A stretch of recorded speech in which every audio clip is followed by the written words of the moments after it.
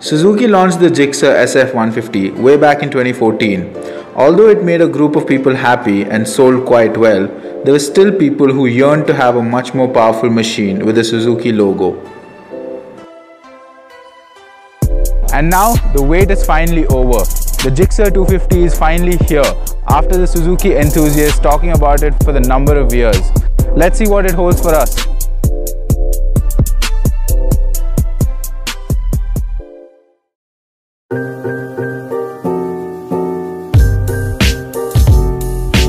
Let's start with the design elements of the Gixxer 250.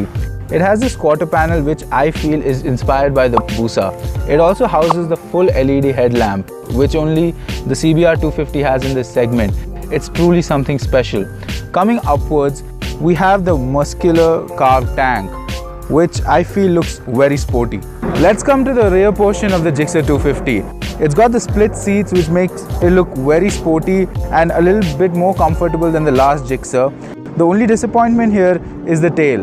Well, it does look very ugly in my opinion, but there's nothing a tail tidy cannot fix. Here's a breath of fresh air with the Gixxer 250. It's got an all-new engine developed by Suzuki, putting out 26 PS of power at 9000 RPM. If you ask me, here is where this bike truly shines.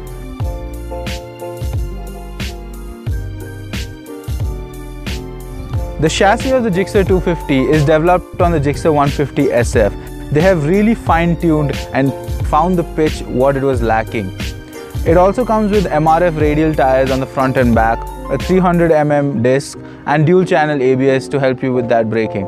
The suspension on the bike has also been borrowed from the SF 150, but it's got 41mm forks at the front and a monoshock at the rear, running a different preload for that accuracy.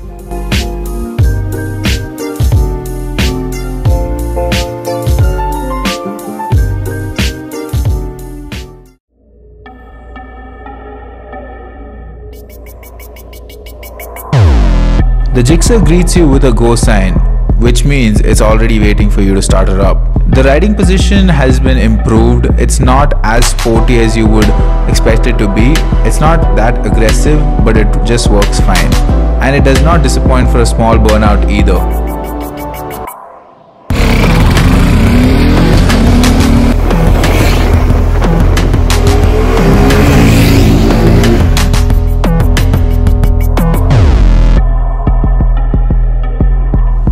The Gixxer inspires a lot of confidence and is not afraid to take on any terrain. The higher preload can be felt through the corners and while you're riding on bad roads. But what I like the most about this bike is the edge of refinement it has over its predecessors.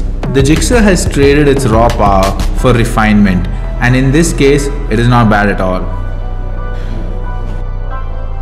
The one area where I felt the Gixxer lack was the braking department. It could have done with much better feel. The dual channel ABS works quite well in most situations, but if you apply more pressure on the back brake than the front, you're in for trouble.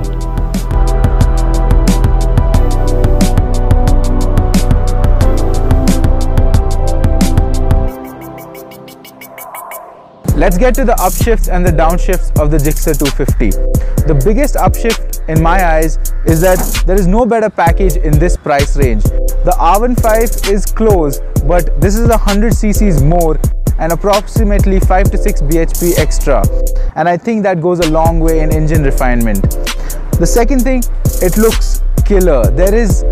I have to say, Suzuki has killed it with this bike in the design feature. In both silver and black, you cannot go wrong with either of these two colors.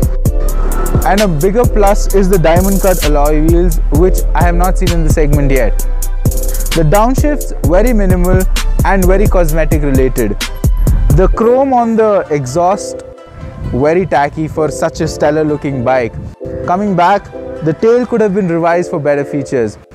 If I'm nitpicking here, I would also like to say the LCD cluster could have been a little more spacious, as it feels like there is too much clutter while you look at it.